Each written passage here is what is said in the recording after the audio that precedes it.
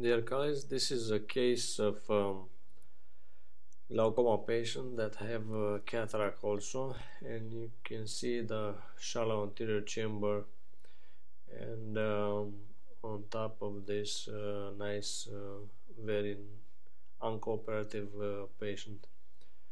I used the AC maintainer to fashion the capsulorhexis. I'm aiming for larger than the pupil capsulorhexis, so the pupil is around 4 millimeters. I'm aiming for 5 or to 5.5 millimeter rhexis, and do some hydrodissection. The cataract is not that hard, probably 2 plus to 3 grade.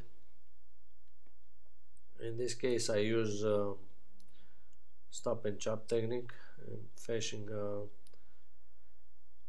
a trench, and using the chopper I separate the two heminucleuses.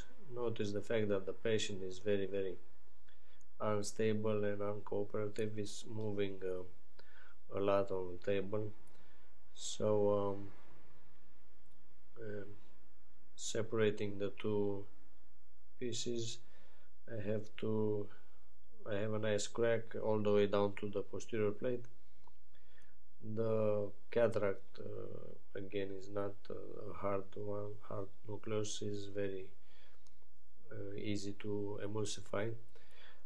Right here I'm sitting and counseling the patient. Is try to move a lot.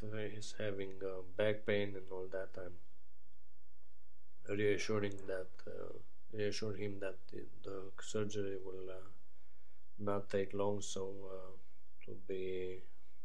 to have a little bit patient, and we're gonna finish together the case. So emulsifying some of the parts of one of the heminucleuses, and notice the fact that the phaco probe is chewing very easily to the nucleus, so it's not getting a nice purchase on it, so I can lift it a little bit up and upwards, and up out of the bag. I'm succeeding that with the other half of the nucleus, and doing a nice crack, a chop, and in this way a quarter of this heminucleus is emulsified. Moving with the chopper the other quarter, and splitting it in smaller pieces, it's making the surgery even easier than it is. Notice the fact that I'm keeping the phaco probe with the bevel down. I prefer to do that in these small anterior chamber cases, especially with the glaucoma patients.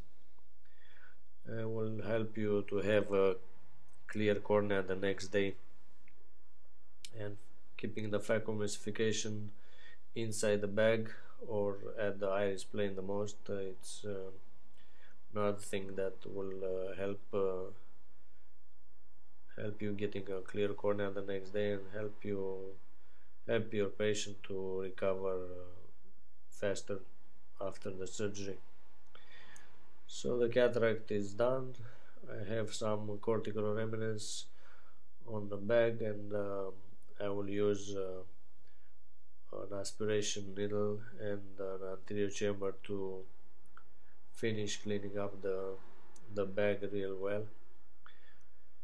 I'm trying to not have another side port, so I place the AC maintainer in the main incision on an angle, so I can block that leakage from the main incision and have a clean bag at the end of cortical removal. And then injecting the IOL, I will switch the AC maintainer in the side port area, and then through the main incision I inject the IOL, which in this case is a Sifi platform. It's a smaller IOL. This one have like 10.5 millimeters in diameter, and it's 10.5 long. So in these small eyes, glaucoma eyes with hyperopia, I think it's better to use this kind of IOLs. I prefer those. And using the aspiration needle, I prefer to use this because have a round shape tip, same way as irrigation aspiration probes, and pressing down the iris root to break the anterior synechia, and that's the end of the case.